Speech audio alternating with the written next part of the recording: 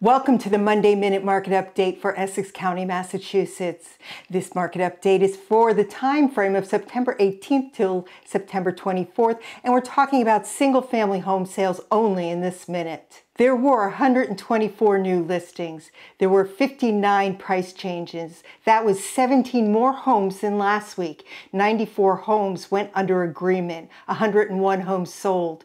The total sales volume for this time frame was $76,772,120. Homes are still going under contract quickly, but up from last week, 18 days on average, and holding at 102 list to sales ratio. I'm Kathleen with the Militello Team. I'm a realtor with eXp Realty in Ipswich, Massachusetts, and I'll see you on the next one.